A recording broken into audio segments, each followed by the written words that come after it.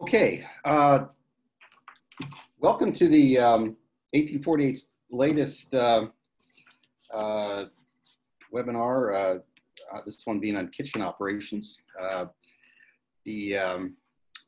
see, this is Pete Welsh with the 1848 Properties, one of the directors. I see a fellow director here, John Zizza, who yesterday led a very informative webinar on cleaning operation with CSL Management, who gave us some great tips on cleaning ideas and solutions, no pun intended. Every one of these presentations is recorded and would be accessible on our 1848 Properties website. And actually it's the FIGAM.org website with, you'll go to graduates, you go to housing, and you'll see all sorts of great resources and things that 1848 is pulling together, and it's an ongoing updated process. So our goal is to try to provide the latest resources and tips and assistance for all areas of BG housing. And today we're going to be focusing on kitchen operations. There are questions that I'm sure are burning in anybody's mind right now that has a kitchen operation and has the responsibility for one in a fraternity house, and safety naturally being right at the top of that list. And how do you get PPE, personal protective equipment, health advisory posters, and should brothers be assisting in food preparation these days? How do I know my cook is healthy and safe, et cetera, et cetera? So to answer these questions and a whole lot more, we have the great pleasure of having Shanna Smith, Director of Strategic Partnerships at Upper Crust Food Service. Upper Crust is a preferred provider for Phi Gamma Delta and has worked very closely with 1848 for years now as we've developed our resources, and has basically is the industry leader for Greek food service, preparation, service administration, et cetera. Has hundreds of locations or clients throughout the country, and at least 5 of them are Phi Gamma Delta, and at least another 5 are chapters are discussing right now employing Upper Crust. So there's a lot of knowledge of who we are, what we do, and a lot that Shauna can share with us. That's our introduction. Shauna has, I'm about to turn the presentation over to you. You have a great PowerPoint that everybody could follow. As from a housekeeping standpoint, I'd ask that everybody go mute right now. And if you have questions, please use the chat function to type them in, and we will do our best to address them. You can unmute during the Q&A. So with that, Shauna, thank you for joining us. Welcome to the webinar.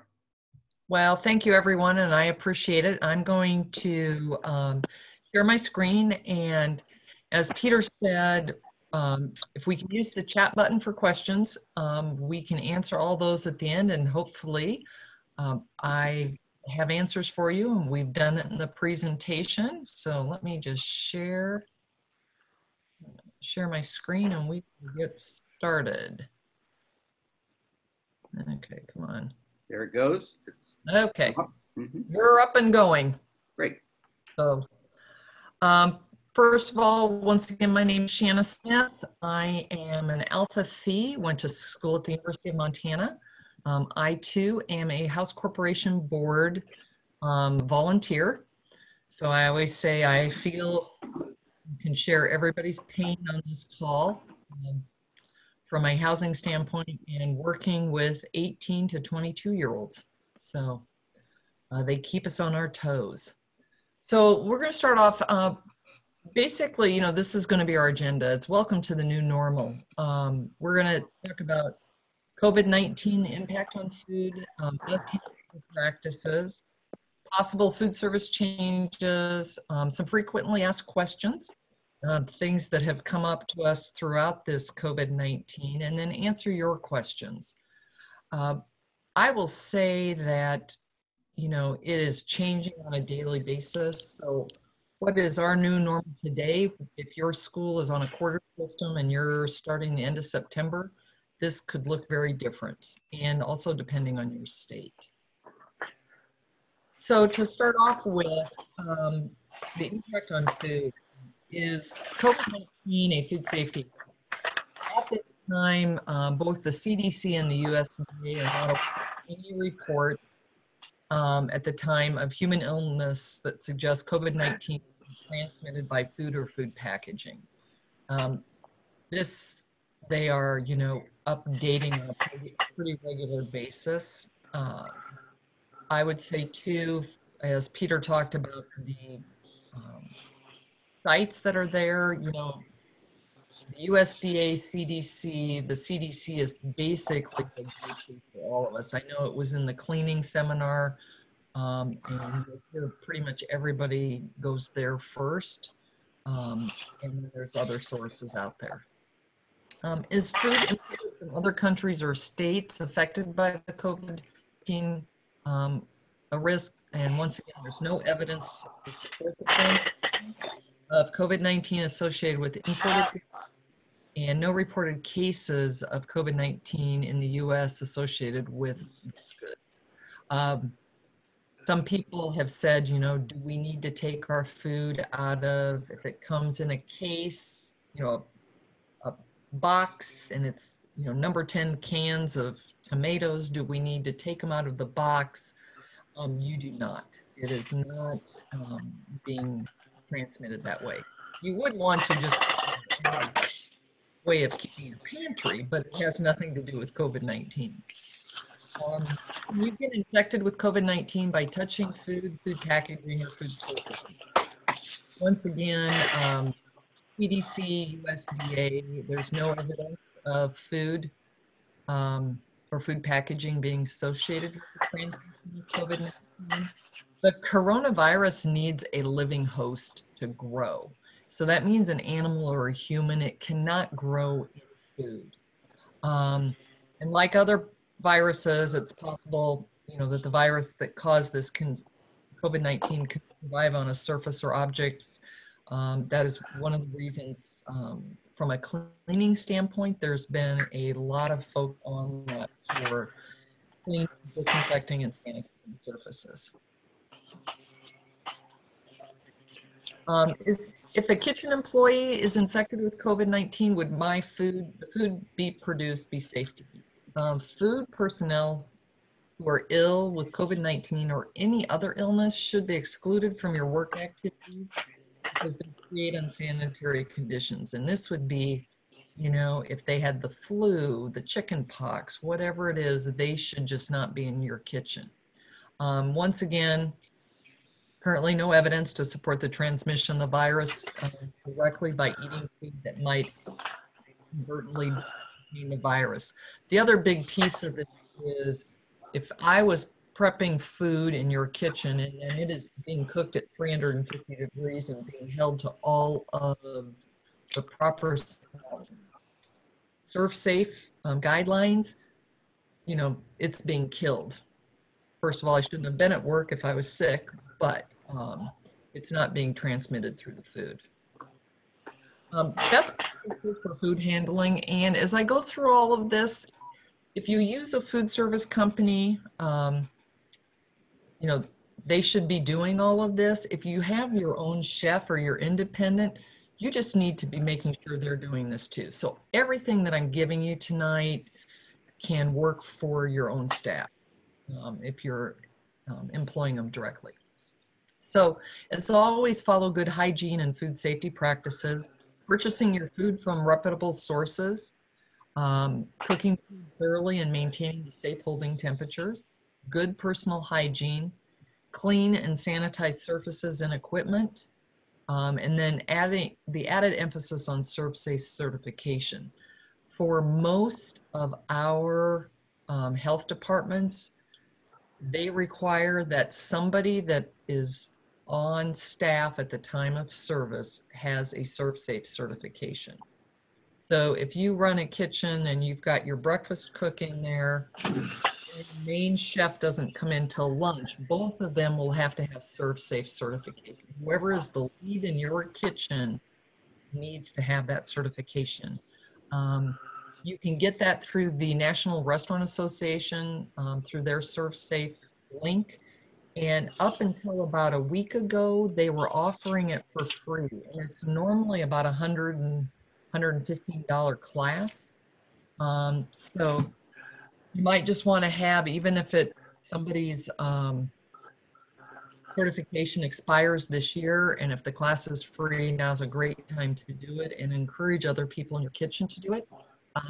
It is a 3-year certification.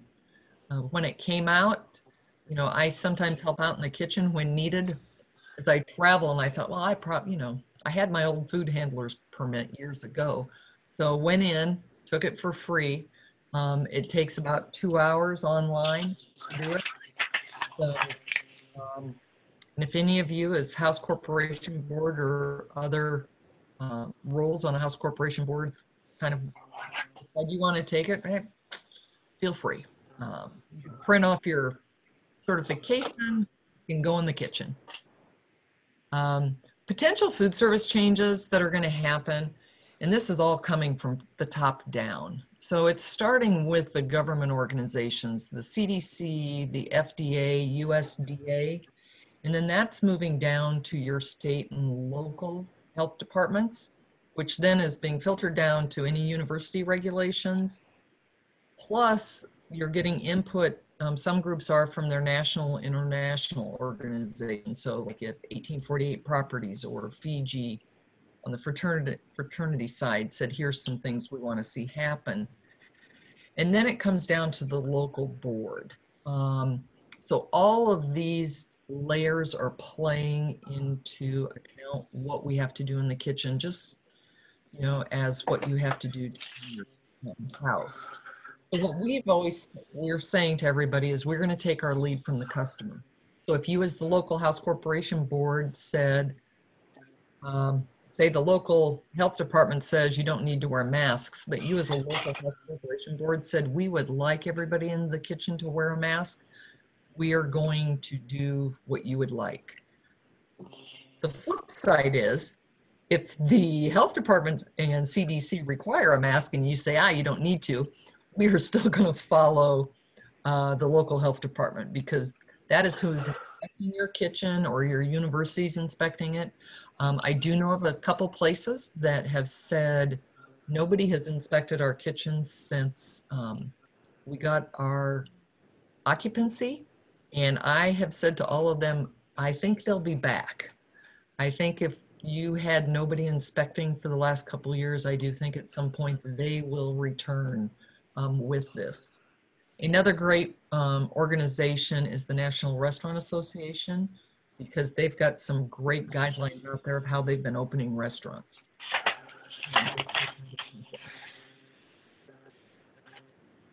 What's driving the changes? Of course, social distancing, the extensive cleaning and sanitizing, and the biggest is the concern with the multiple contact platforms. This is the self-service buffets and salad bars.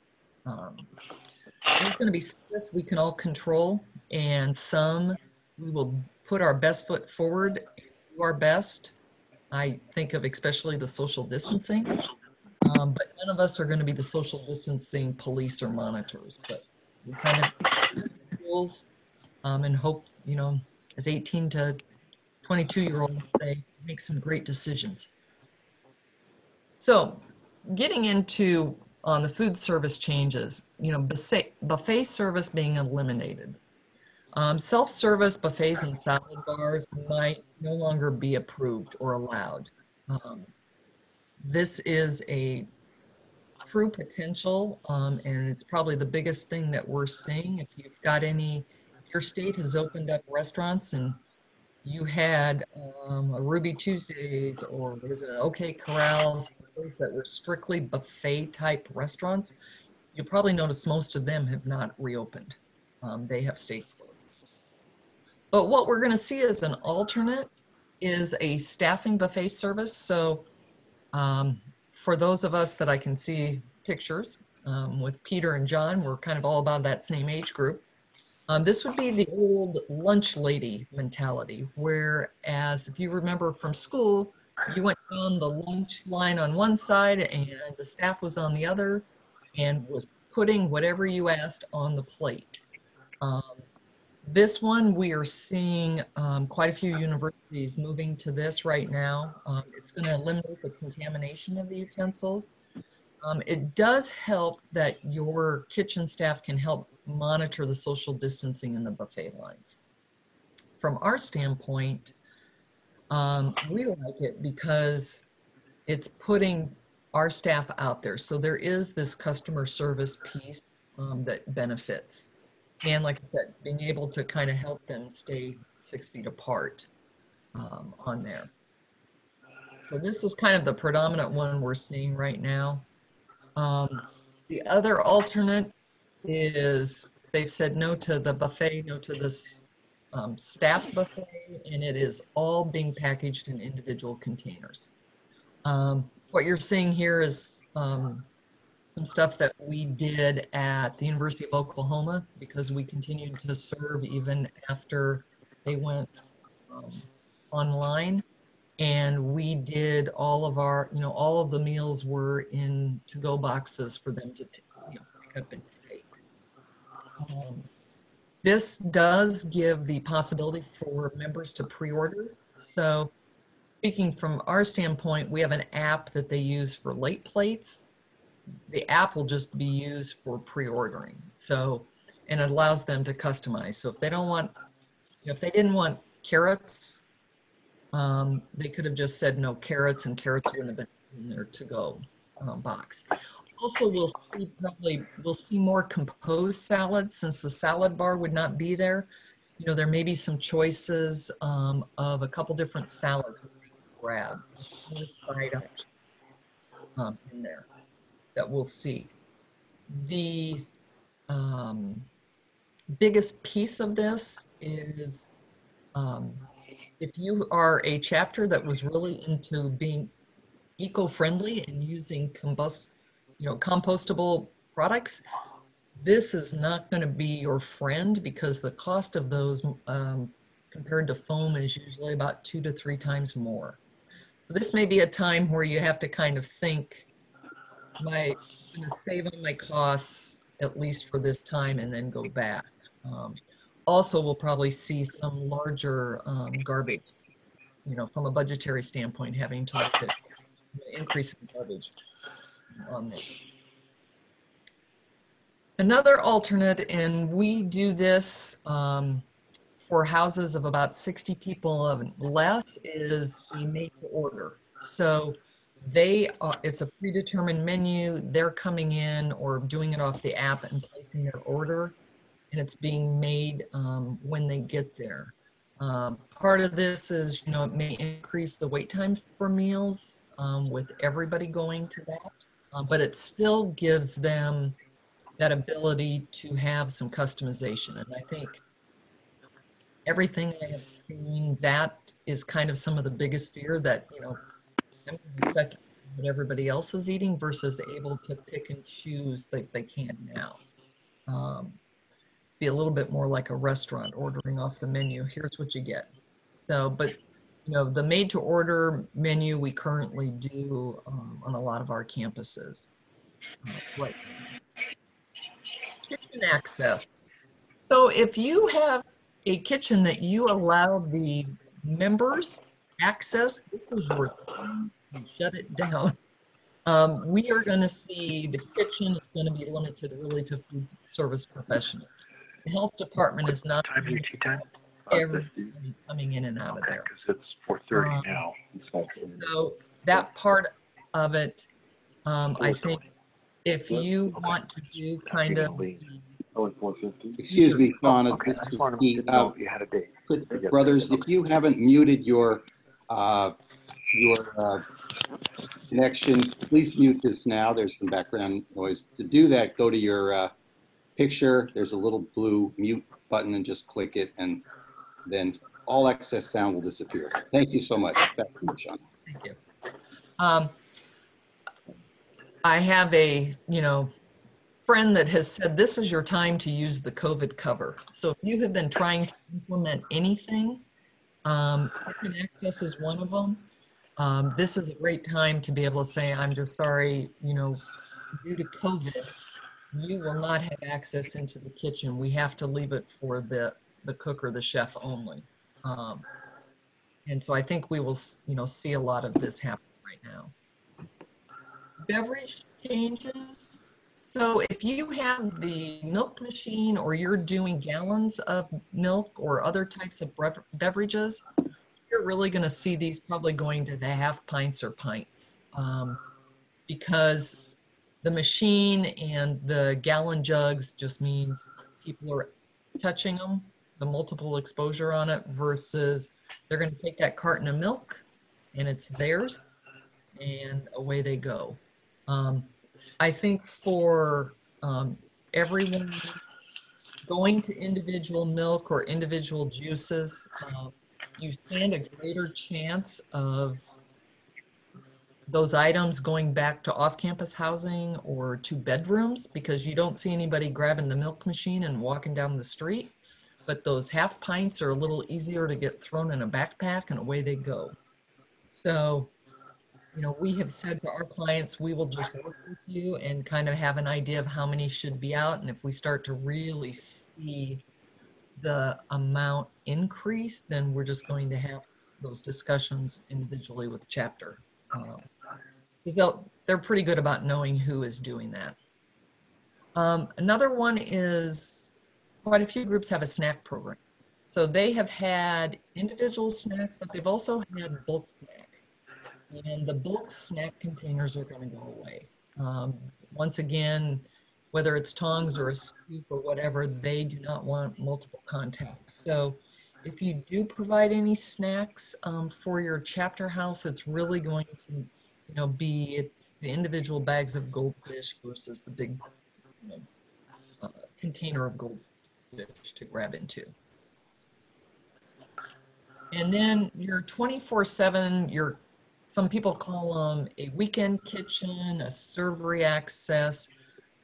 Those kitchens and the refrigerator in there are really need to only consist of individually packaged foods and no longer individual member storage. Late plates can still be stored in that because they're in their own container with a name. But if Peter went to the Subway, bought a sub, ate half of it and put the other half back in, that can't happen anymore. So just that will be a change. I've heard some campuses saying that if they have an individual, there is a refrigerator, say on the second or third floor in a study room, they're saying they don't want those operating at all. It'll be kind of interesting to see how this plays out.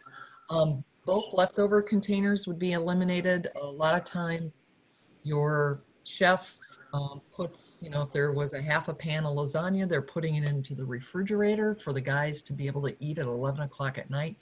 That can't happen anymore. The way to really do that is you leftovers in, containers like to-go boxes and put them in the refrigerator. If you supply any plates or utensils in that area, they need to be disposable so that they can use them and throw them away. We don't want them to be in charge of washing their own plates right there. Late plates will continue because those are being created individually for that member. And so that will continue as it has been.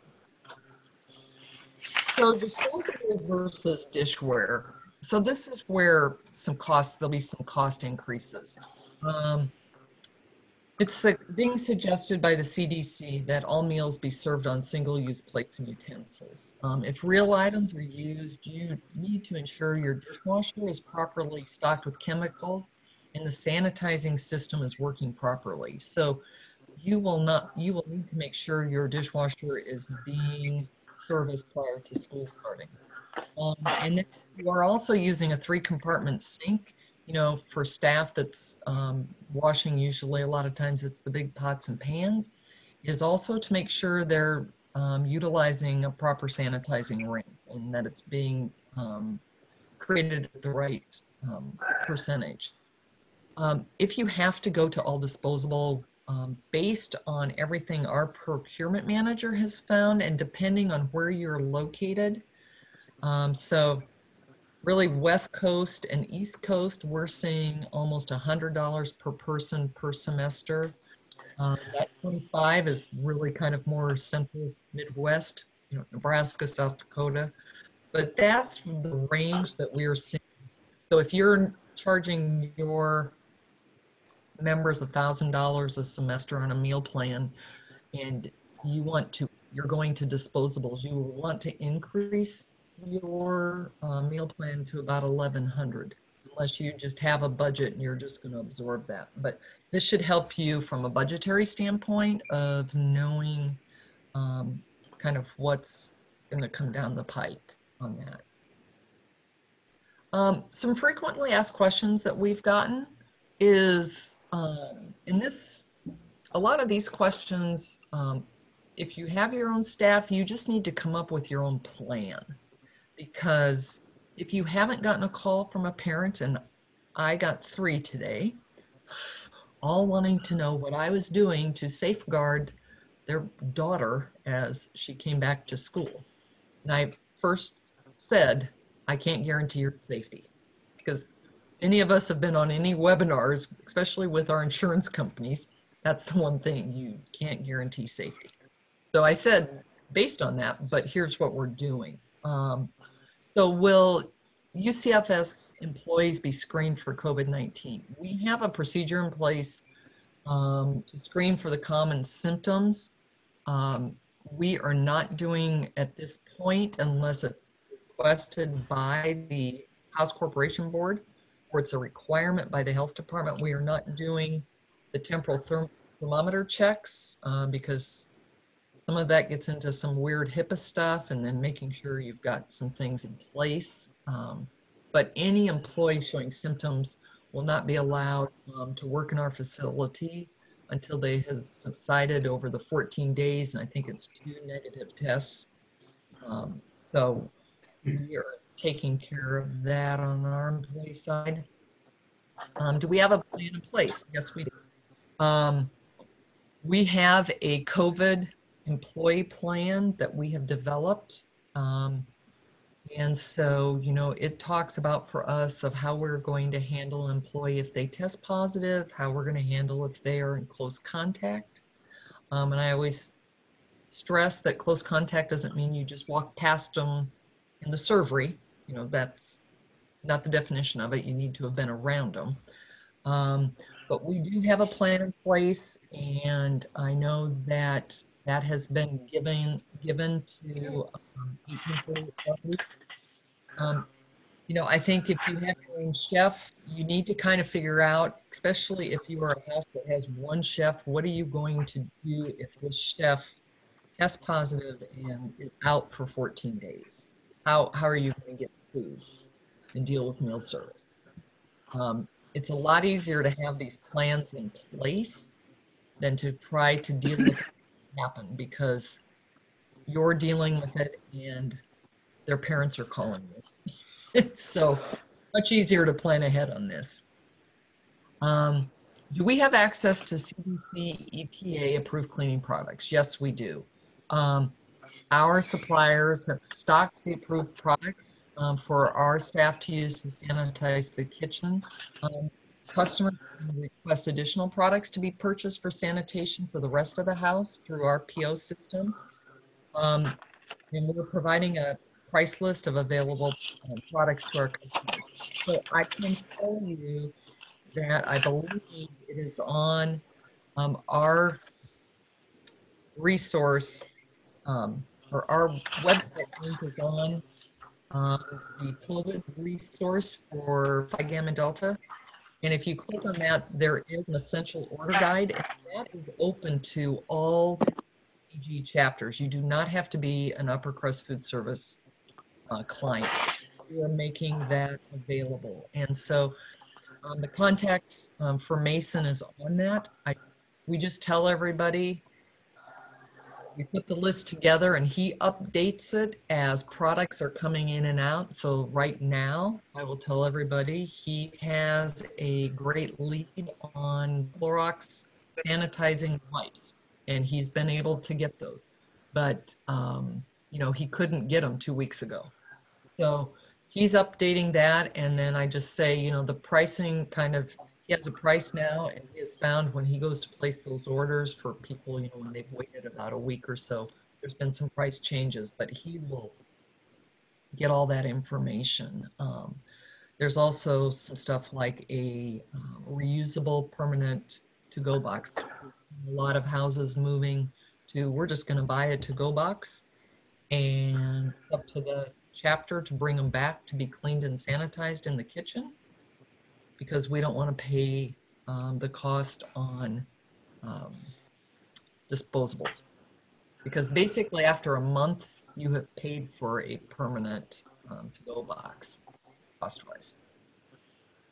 What's happening on the food supply chain? As we know, anybody was at the grocery store at the very beginning, beef disappeared, chicken, besides toilet paper and all the cleaning supplies. So we have seen some production plants shut down due to the outbreak. But, you know, what we've heard from Tyson and quite a few of the meat facilities is everything is going to be back to normal levels by mid-July. So really by the time everybody comes back to school, we should see a normal production. However, we are letting people know you just need to be flexible. Because it could be that there ends up this big run on poultry and your menu might have to change. So I think some of this is also setting the expectations for chapter members on, it may say, you know, fettuccine Alfredo with grilled chicken, but we may not have gotten grilled chicken in and it's another protein has been substituted, or we have gone to spaghetti and meatballs or whatever it is. So just getting everybody used to some flexibility. Will CFS staff be wearing masks? Yes, we believe masks are the new gloves, and our employees will be equipped with masks. And if you, I would just recommend it. I'm seeing a lot of House Corporation boards require their members to wear masks coming into the serving, into the servery or the buffet lines, or how when they come to pick up their food, they're going to require that they have a mask on. So I think that's a good one. Is price going to increase due to COVID? We are not expecting any price increases on our side due to the pandemic. We're dedicated to providing high level of quality and service at the best price. And unless our environment changes dramatically, we don't anticipate a price increase. Even if it is the staff serving, we are not seeing a price increase for our clients. Two things though that can overall impact your food budget are going to be your increased cost in disposables and cleaning chemicals. That's one of them. And then the other is going to be if you have a decrease in your meal plan participation. So that could result in a higher cost per person to cover the cost of your chef. I can use, for example, a sorority at Nebraska who last year had 35 people living in, and plus they had all these people on the live out plan. And their meal plan was, I think, a little over $1,000, maybe $1,080 for a 14 meal plan. This year, they are not going to do any out of house meals. And they actually moved to a smaller facility. There's 14 of them. they wanted to know what their price would be for a chef, or do they do it as a drop? And I was able to give them both. And I was like, well, if you want a chef in there for 14 people, your new meal plan cost per semester is $2,580 a person, because there's kind of a minimum on what you've got to pay for wages. Or we can drop food off, and it was like at $1,000 or 900. It was significantly less. Haven't heard from them, but I'm guessing they're going to go with a meal drop versus paying a chef to cook for 14 people. They chose not to have any out-of-house participation because they didn't want additional members coming. So that, that is something to look at. If you're looking at dropping your participation, then you've got to figure out how you're going to cover that cost on that. And then let's see. Can we add additional meals to the meal plan? So Fiji House has asked me, it's one we're working with this fall. They normally do a 15 meal plan, which means they do breakfast, lunch, and dinner Monday through Thursday, breakfast and lunch on Friday, and a Sunday dinner. And because the concern was, a fraternity house is a little safer place, we're eating as our own group versus a dining hall with thousands. So they said, can we add a Saturday brunch? And can we also stock their 24/7 kitchen with single serve items, burritos, stuff that they over the weekend can heat and eat. And so we have added that onto their meal plan.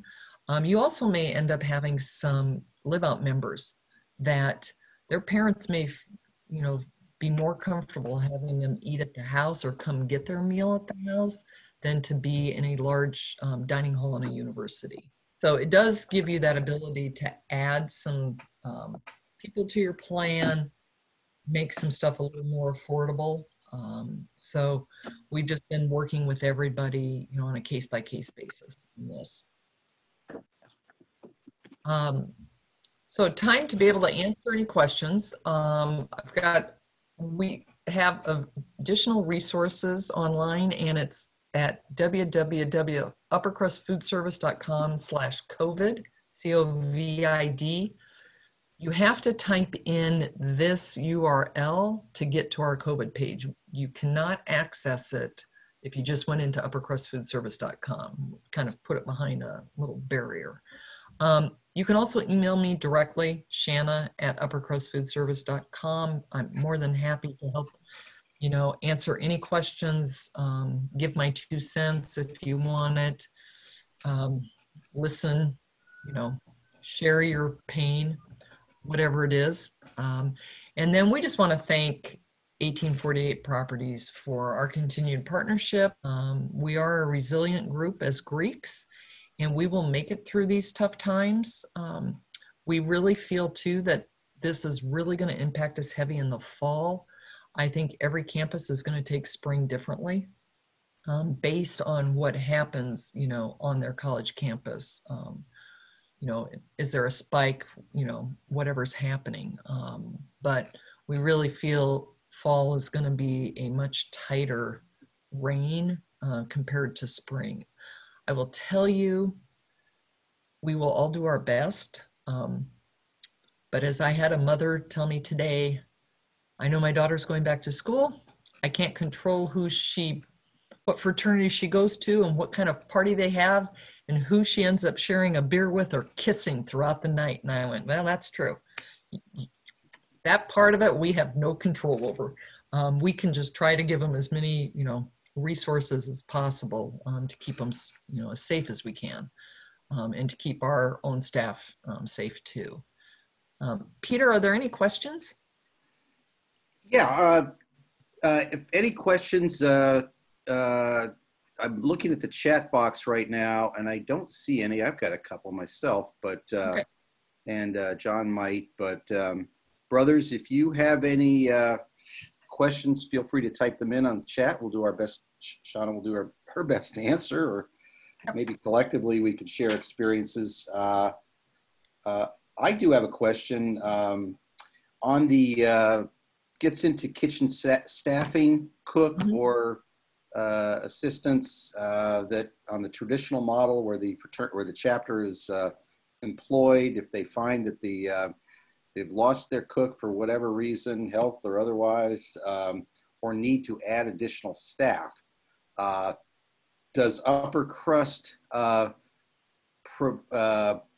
upper crust be a resource in helping the interviewing of potential candidates for that kitchen that they are in contract with? Yes, we can, and we've done that for some house corporation boards, especially when they have been located like at, the University of North Dakota, or, some places where it's a little harder to find, find some applicants. So, we're more than happy to do that, can help with some ads. We know kind of what's worked for us on putting ads out on Indeed, etc. I would say right now, if you have staff, if you're employing as your members as staff, like having, a couple members that are doing the dishes and they're employed, you really kind of want to look at that and see if you are better off separating that out. And I just know that a lot of women's groups that have employed houseboys or hashers or busboys that go by different names, a lot of them are looking at this fall of not employing them because they don't know where they have been, and so they are pushing it to the kitchen. And I know with some of the groups we work with, they were like, hey, we don't want a houseboy, just hire a dishwasher or whatever. So you may have to kind of look at some of that.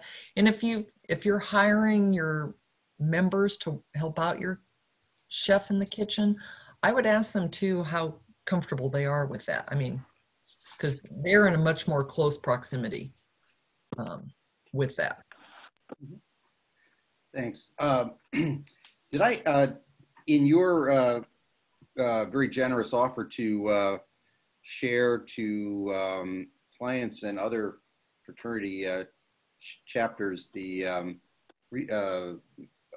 resources, purchasing resources for supplies, etc., would that also include posters or required postings that are kind of universal and helpful and common sense reminders, washing your hands, etc.? Is that something that you would have available for those? I think, Peter, so on our site, if you look at our post-COVID operational plan, it's like a 5-page document. The last 2 are some posters that you can just print off. One of them is on hand washing and the other is on something else. Those are there. As far as printing and sending, I think it's probably easier for people just to go online and print. The CDC has amazing ones. I was telling Peter earlier today, Los Angeles County Health Department has some amazing posters and just resources out there. It will say, some of them say CDC, some of them say Los Angeles Health Department, but they've got good graphics and that type of thing. The other piece, I was going to next week reach out to DO, and Peter, you and I talked about this, is possibly there's some basic posters that could be made available that 1848 Properties tags it with their logo, and then you're just printing them. People can print them off, and it's, putting them in the bathrooms, the bathroom doors, in the servery. It's kind of all those places, if you're buying hand sanitizer or getting a hand sanitizer station, you really want those coming in your facility by your doors or going into your kitchen servery area where the people are going through the food line. Those are kind of what we're seeing are kind of the biggest places, or a chapter room. I had somebody ask if they should be in the bathroom, and I said, after all of this, I really hope people are washing their hands when they leave the bathroom. But that could also be, or a study room on that type of thing. But I think posters, I'll reach out to Dio and see if there's something that we can work on. Yeah, we'll talk with Dio as well, and that's an excellent observation about LA County Health. And I myself am going to do a little research on that and see what might be appropriate for even beyond kitchen operations as to anything, bathrooms or anything else house related. That's great. Are there any other questions? Shanna, this is John. I have a question. Sure. Are you seeing any kind of impact with food service delivery to your kitchens as a result of the COVID-19? I mean, are people still showing up on their regular scheduled time to deliver food, or are they changing their schedules, or are they more random? Can you speak to that? Well, since we haven't opened up a kitchen yet, it's a little hard to say. I think they will be because, I think what's happening right now is so many of them have furloughed people. So, as we set up new client accounts, US Foods is our predominant supplier. They, Cisco, Gordon's, all of them have laid off people. So getting some information into their systems a little slower, but they also all know things are going to gear back up like they normally do. So we feel good about that. I think it's really not going to be they're arriving in time. It could be some stuff's not available. And usually when you order that food, probably, I'm going to say 80% of the time you're going to find out when you're doing your online order that's not available. Sometimes you're not going to know till it gets there. I think there's going to be things that are back ordered. When this all happened, I put in an order. If anybody uses Ecolab, Ecolab's got some great posters. They can get a lot of things. And so I put in an order with my Ecolab for some of the touchless hand sanitizer stations. This was before Upper Crust was doing all this. My delivery for those 8 stations isn't scheduled till mid-July. I got all the product in this week and I had to go meet the truck, and stuff's being delivered differently. So this stuff came in on an 18-wheeler that could not get behind the house because it's a bigger truck than what normally would come in. So I told them, I said, you got to park in the center of the street and then pallet jack that thing around the house to get to the back of the kitchen, which he did. So I noticed that was a little different. But I think some, especially the cleaning supply stuff, ordering it now, just to make sure you are getting it in July or August, is probably a good thing, because that's going to be the type of thing that's on back order. And I personally would suggest you don't supply cleaning supplies for your students for their rooms. 9 times out of 10, none of us did before. We never cleaned their room. It was up to them to clean it. And the biggest thing I've heard is if we as a house corporation board supply cleaning product, it will end up in somebody's room and never come out to be shared, or it will go to that Fiji house where 5 guys live off campus, and it's going to be in their stock for cleaning, and you won't see it, getting used how it should be.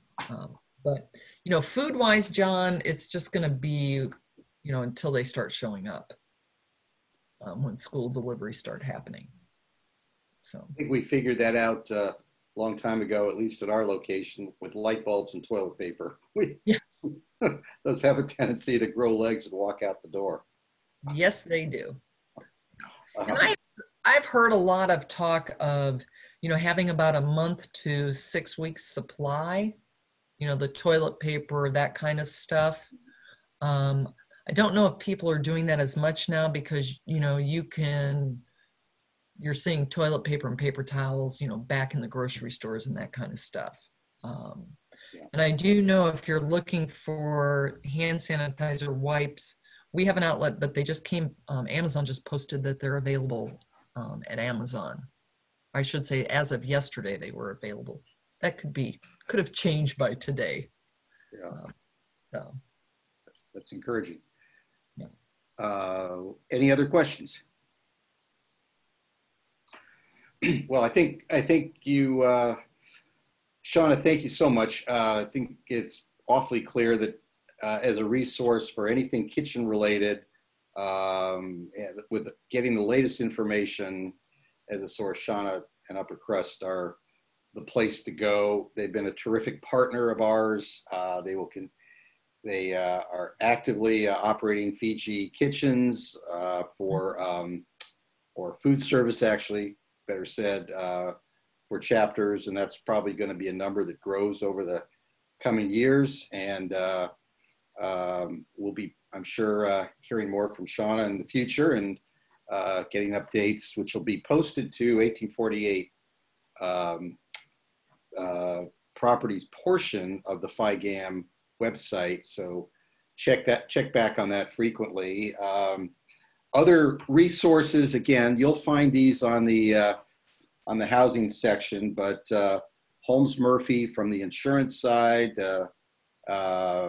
fraternal law partners on some legal referrals, CSL partners, as we heard yesterday with John's webinar on the cleaning side, Alpha Fraternity Management on a whole range of fraternity-related issues, not specifically to kitchen operations, but a few observations there as well. So that pretty much wraps up our kitchen operation presentation. Look forward to, I'm sure, Shauna, you're there for questions or referrals or discussion on maybe helping other chapters not yet working with you to understand what you offer as an option. And upcoming in July, we have a webinar. I don't know if that's a date yet. I see it's been posted on our on the FIGAM website. What can you do to make this housing year the best ever? That's very optimistic and encouraging and positive, and we're going to end on that. Always end on a good high note. And thank you all for joining us this afternoon and evening. And with that, we will say goodbye for now.